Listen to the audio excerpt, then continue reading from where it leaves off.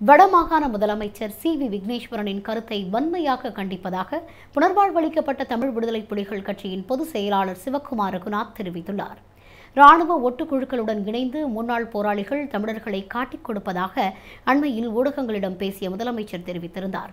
இது தொடர்பாக இன்று ஊடகங்களுக்கு கருத்து தெரிவிக்கையில் சிவக்குமார் ரகுநாத் இதனை தெரிவித்தார்.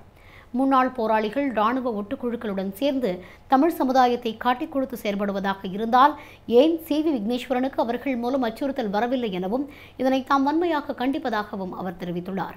எமது உரிமைகளையும் அரசியல் பலத்தையும் எதிர்வரும் மாகாண சபை தேர்தலின் மூலமாக எம்மிடம் விதண்டாவாதம் பேசிக் கொண்டிருக்கும் அனைவருக்கும் எமது பதிலை வழங்குவோம் என்று அவர் தெரிவித்தார்.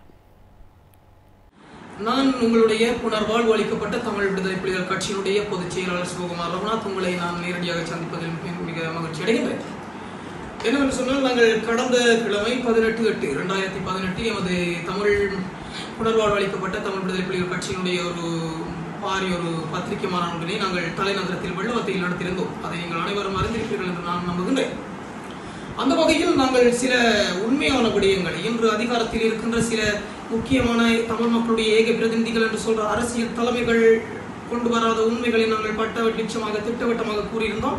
அந்த வகையில் இன்று எங்களுக்கென்று ஒரு சில வதந்திகளும் நிறைய காரசாரமான போக்குகளையும் இன்று எதிர்ப்பான முறையில் முகநூலாகவும் எங்களுடைய தலைமைக்கும் எங்களுடைய கட்சியினுடைய ஆதரவாளர்கள் எங்களுடைய கட்சியினுடைய பொறுப்பாளர் அனைவருக்கும் அச்சுறுத்தும் வகையில் பலர் இன்று திட்டவட்டமான பயங்கரவாத கருத்துக்களை முன்கூட்டி எங்கள் மக்கள் அதை விதைத்துக் கொண்டிருக்கிறார்கள். அது என்னுடைய கட்சியின் பொதுச் செயலாளர் என்ற வகையில் நான் என்னுடைய மக்களுக்கும் என்னுடைய கட்சியினுடைய ஆதரவாளர்களுக்கும் சர்வதேசத்தில் இருக்கின்ற என்னுடைய உறவுகளுக்கும் தெளிவுபடுத்த வேண்டிய ஒரு கடமைப்பாடு பொதுச் செயலாளர் என்ற வகையில் இருக்கின்றது. அந்த வகையில் தான் நான் இன்று உங்களை நேரடியாக சந்தித்திருக்கின்றேன். உண்மையில் எமது தமிழ் பேசும் மக்கள் அனைவருக்கும் நான் ஒரு விடயத்தை கூறிக்கொள்ள விரும்புகின்றேன். எமது மக்கள் இன்றைய சூழ்நிலையில் சின்னத்திற்கு வாக்களிக்கின்ற ஒரு நிலையிலிருந்து மாற்றம் பெற வேண்டிய ஒரு காலகட்டத்தில் இருக்கின்றோம். பத்திரிகை மாநாட்டினூடாக நாங்கள் ஒரு விடயத்தினை மீண்டும் தெளிவாக கூறி எங்களுடைய இந்த நிலவரத்தினை இந்த ஊடக சந்திப்பினை நிறைவு செய்ய இருக்கின்றோம்.